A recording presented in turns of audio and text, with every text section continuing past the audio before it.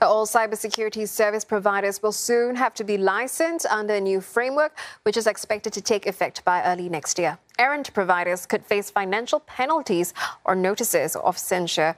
An industry consultation has been launched to gather feedback on proposed license conditions and legislation.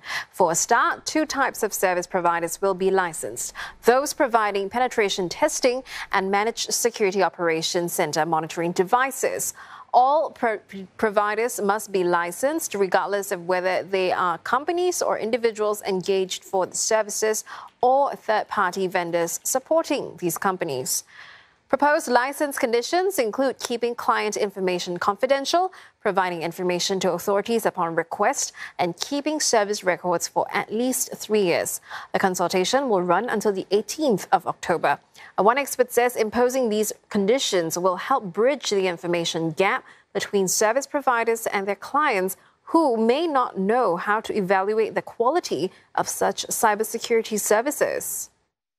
Many cybersecurity providers, they may not have a standards when it comes to providing security service such as penetration testing and incident response.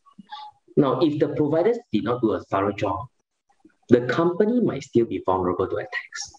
Yet, they have the impression that they are secure as they have gone through the exercise. So, this is a good thing because there will be an improvement of standards of service